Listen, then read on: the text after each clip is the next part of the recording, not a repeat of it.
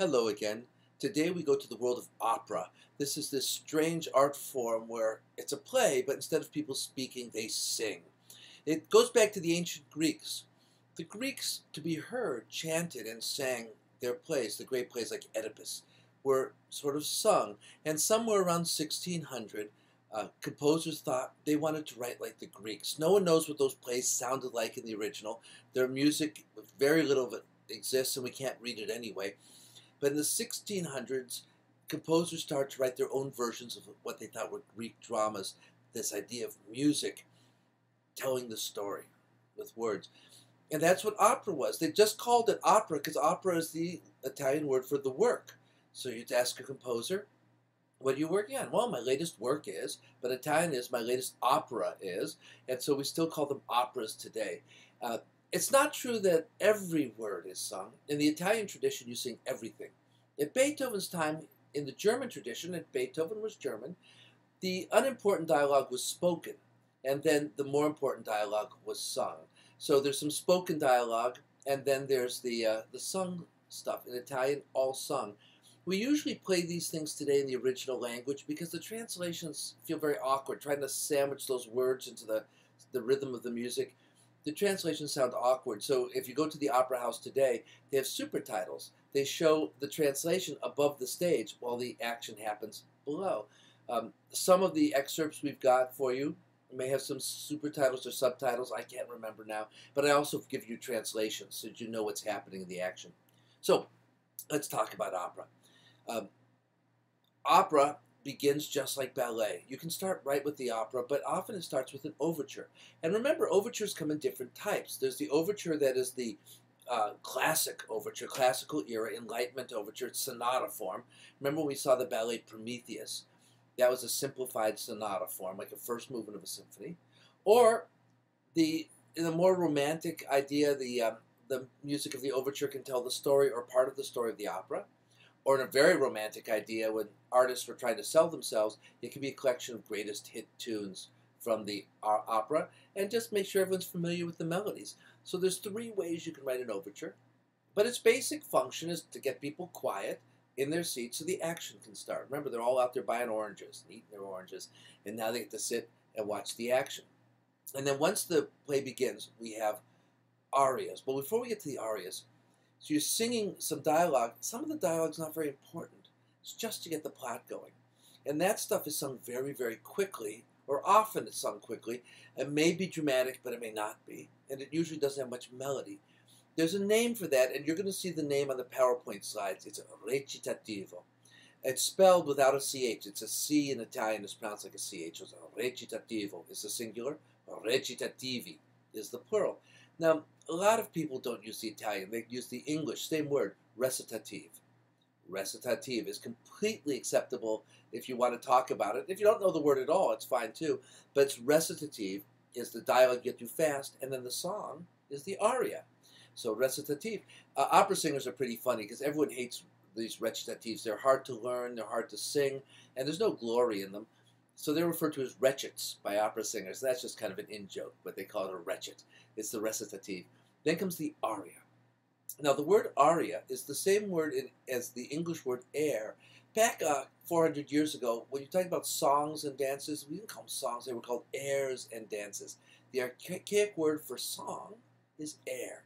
And so the same word in Italian, aria, just means a song. So you get the song. You have the recitative, the fast dialogue, and then finally the melody comes in the song. Let me give you a silly example. Now, I cannot sing at all, but I'm going to make something up, and please hold your ears, but you get the idea. So the recitative might be something like this.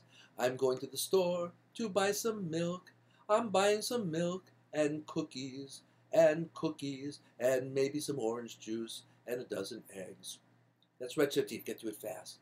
Well, then the aria. The aria is where the big emotion comes. No milk, no milk. The store is out of milk. My cookies are ruined, no milk. That's the aria, the emotional part. The fast stuff, recitative, emotional part's aria. Now, most of what we think about of opera are these arias. The singers get up there and they sing, and the purpose of the aria is, of course, the melody, the song. It's also to show off the voice, how loud it can be, how high it can go, how fast it can go. There's lots of how emotional it can be. But after you show off the voice, you can't be listening to arias all day long. Some of these operas go 3 and 4 hours long, so it's a lot of variety. You know, a monologue is great, but a dialogue is better. 2 singers, we call that a duet.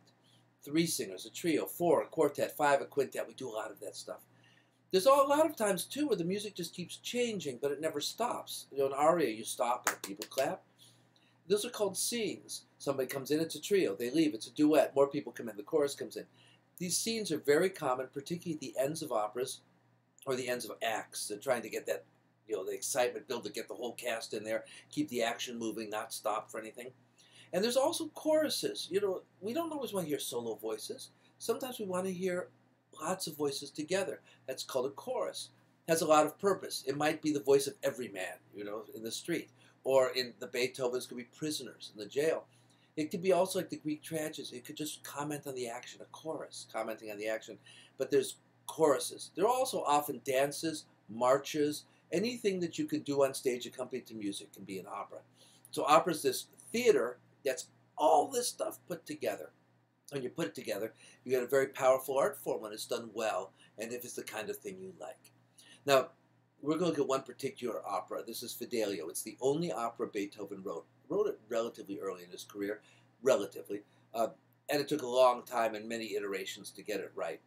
So we're going to walk through it a little bit. Here's start with the plot, and then the overture and some of the music, and you're going to be asked to listen to some of this music. And we've got some YouTube clips. You can actually see it staged, and there's translations that have been uploaded to Canvas. So you got a lot of material to help you enjoy this. Here's the plot. Florestan is a man who, before the action starts, he was very outspoken politically. And he got on the wrong side of a guy named Pizarro. And Pizarro basically has him taken and thrown in prison secretly. No one knows where he is, but he disappears. And for 2 years, his wife Leonora has been searching for him, and she has a sense he's probably in this prison that Pizarro's running. So she disguises herself as a boy. She disguises herself as a boy named Fidelio, the faithful one, of course. And she starts working in this prison. Now, it's very strange, and of course, you always have to open with comedy, even in serious operas. It's a strange scene. We find out that the man who's running the prison, not the owner, but the guy who's just the key keeper, his daughter, who works in the prison, falls in love with Fidelio, not knowing it's Leonora. In the meantime, there's another guy who's in love with this daughter because, well, you know, they're both working at the prison, they're in love. So there's this kind of love triangle. But that disappears pretty quickly. Leonora discovers that Florestan is in this prison. She gets to go deep into the prison. And she also finds out that Florestan's friend, who actually rules the country, is going to be inspecting the prison. And so Pizarro's decided to murder Florestan before he gets there. And he just tells his associates, put a trumpet player up in the turret so that if they see this guy coming, they can sound the trumpet and they know that it's all over. So Pizarro goes down to murder Florestan. Fidelio stands between Florestan, or Leonora, between Florestan and Pizarro. There's a face-off, except that Fidelio, Leonora, has a gun. And before she can shoot him, we hear the trumpet, like Gabriel's trumpet out in heaven. And they realize they're saved. So this is basically the plot. It's what's called a French-style rescue drama. These were very popular, these ideas of the last-minute rescue. And the story of the faithful wife is important. But it's also political drama, I think. I mean, you've got the story of the political, the political prisoner who gets freed, despotism versus freedom. So here are the clips you're going to hear. You're going to start with this quartet that's everyone in love with everyone else, the sort of half-comic, half-serious opening scene. And that's interesting because it's actually a round, what we call a canon in music, like Row, Row, Row Your Boat, or Forever Jacques. Any of those you can sing as a round. This is a round. There's a long melody, and one person starts, and the next person comes in, the next. They're singing very different words, but the same music. Formally, very interesting. Remember, Enlightenment is the era of form. And then we get to Leonora's aria, which is very passionate. It's got a recitative and an aria, and the recitative's intense. But at least it's sort of a traditional form, but its intensity is really strong. Then we're going to hear forest ends, where the form is breaking down, and it's a longer scene, and it's very dramatic. I would think more romantic without that strong form. And in this case, forest end sees an image of Leonora as an angel. And religious iconography is going to run through this whole piece. We're going to have to figure out what that means. Um, so we do that scene. We also have a prisoners chorus, where there's all these political prisoners, and they get a chance to see the sunlight for a very brief moment. It's very powerful music. Again, is it political or what? You get to decide. Is it just a musical idea, a political idea, a plot idea? You get to decide. There's no answer. We then get to the final scene. So now we've got Leonora pointing the gun and Fidelio, Forrest Ann behind her, and Pizarro with a knife, and the trumpet sounds. It's quite a lengthy scene, but they announce they've been saved and their love for each other, and the prisoners get released. I mean, it's really just fantastic, fantastic music. And that brings us down to Fidelio. And when you're done with that, you have to figure, what is Beethoven trying to tell us? We have words, we have a plot, and then we have all this music. And some of the music is about form, and some is about passion. You get to decide. One last note, the overture is so interesting to this. Beethoven wrote 4 of them. He wrote one overture called Leonora. It was now called Leonora, I think, number 2. And it was okay. He didn't like it that much, so he replaced it with Leonora number 3. And this is a great concert piece. We do it all the time. It's in sonata form. It's in a very complex sonata form, so it's rich formally, but it also has tunes from the opera and really tries to tell the story of the entire opera. It's way too difficult for most pit orchestras to get together as quickly as you need to for opera, and it wasn't successful. It's very hard to play. It's also lengthy. It's like 15 minutes, and people want the opera to start. Beethoven wrote a shortened version for another production, and that's called the Leonora number 1 overture. Mistakenly, people thought it was written first. We know better now. So we've got our 3 Leonora overtures, the third being the most common. And then Beethoven said, this is not how you start an opera. And he wrote another overture called Fidelio. And Fidelio is much shorter. It has no tunes from the opera. It does try to show the opera plot a little bit, but it's much more contained. So you get to talk about whether he's thinking classically or romantically, and in fact, he would change his mind. He has different overtures. I've not asked you to listen to the overture, but the Fidelio and the Leonora number 3 are both wonderful overtures, but very, very different from each other. That's just a little side note as you try to figure out who Beethoven is and what was important to him. Enjoy these operas. I hope you do. You're not required to. You have whatever taste you like, but I hope that you get pleasure out of it. Why would you take this course if it wasn't for enjoyment? And I will see you in a little while.